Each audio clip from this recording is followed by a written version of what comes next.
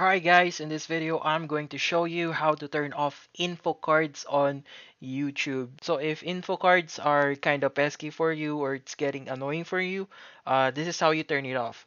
So first is you have to go to your profile and go to settings. Next is you go to playback and performance. Once you're in the playback performance, you see an option for info cards. The checkbox says show in video info cards. If you want to know more information about this, you could just go hover on the question mark icon. So once you turn off this option, you'll no longer see the info cards. Okay, so that's how you turn off info cards on YouTube. Like and subscribe if you found this video helpful.